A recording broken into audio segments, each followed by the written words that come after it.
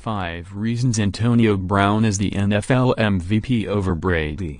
Tom Brady didn't seem so MVP-like in Monday night's loss to the Miami Dolphins, did he? He completed 55.8% of his passes, tossed a pair of interceptions and posted a QB rating of 59.5. That doesn't take away from the incredible season he's having.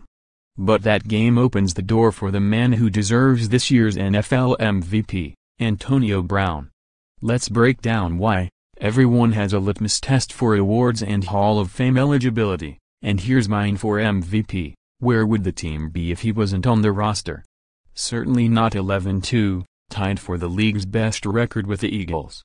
Yes, Le'Veon Bell, who, by the way, is averaging just 3.9 yards per carry, helps, and the Steelers' defense, 6th overall in the league, 5th in VA, deserves some love.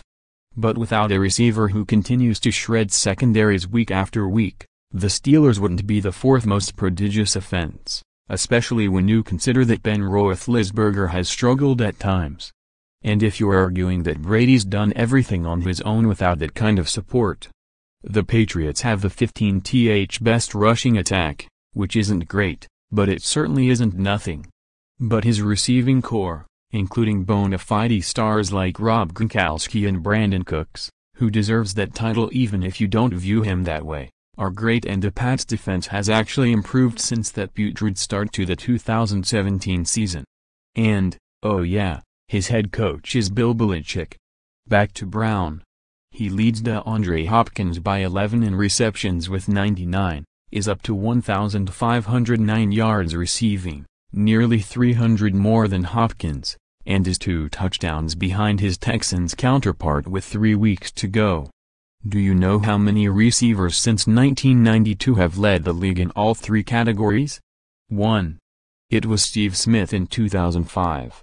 5 games of 10-plus receptions and 140-plus yards, and 1 game of 10 catches and 110.